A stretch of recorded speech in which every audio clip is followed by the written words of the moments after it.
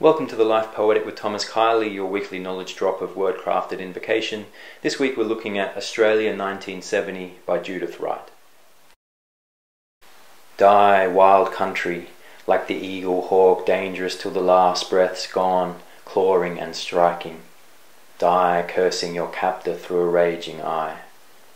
Die like the tiger snake, that hisses such pure hatred from its pain as fills the killer's dreams with fear like suicide's invading stain. Suffer, wild country, like the ironwood that gaps the dozer blade. I see your living soil ebb with the tree to naked poverty.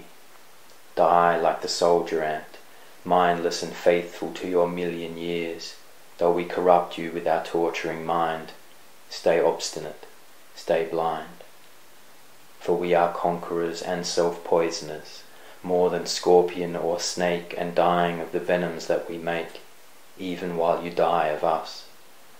I praise the scoring drought, the flying dust, the drying creek, the furious animal, that they oppose us still, that we are ruined by the thing we kill.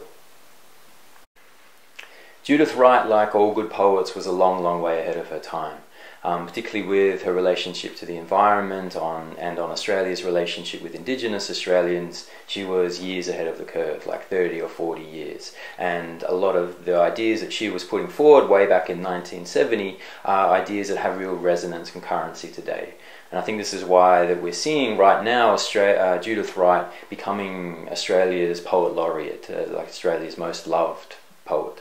Judith Wright's descriptions of country which fill her poetry are very beautiful and are very evocative and always very reverent to the power that there is in country.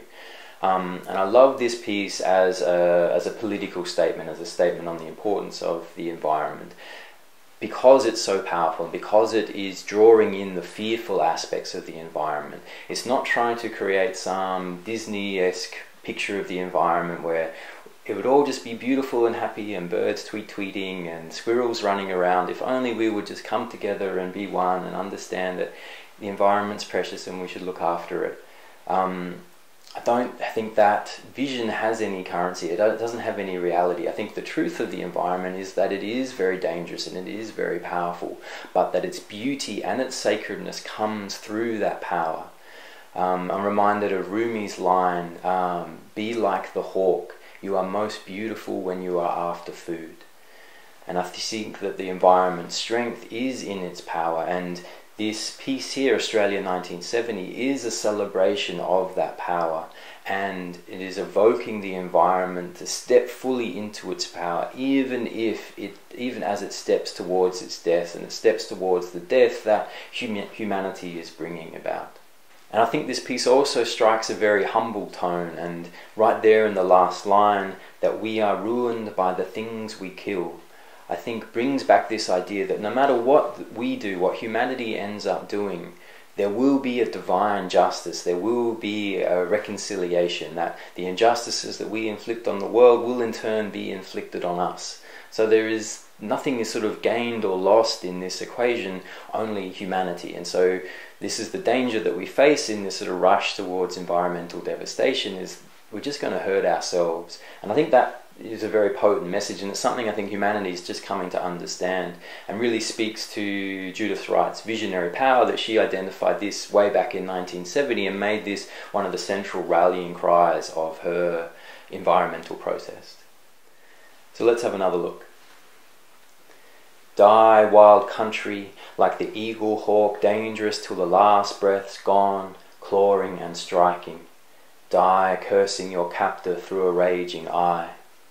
Die like the tiger snake, that hisses such pure hatred from its pain as fills the killer's dreams with fear like suicide's invading stain. Suffer, wild country, like the ironwood that gaps the dozer blade. I see your living soil ebb with the tree to naked poverty. Die like the soldier ant, mindless and faithful to your million years. Though we corrupt you with our torturing mind, stay obstinate, stay blind. For we are conquerors and self-poisoners, more than scorpion or snake, and dying of the venoms that we make, even while you die of us. I praise the scoring drought, the flying dust, the drying creek, the furious animal, that they oppose us still, that we are ruined by the things we kill. This has been the Life Poetic with Thomas Kiley. See you next week.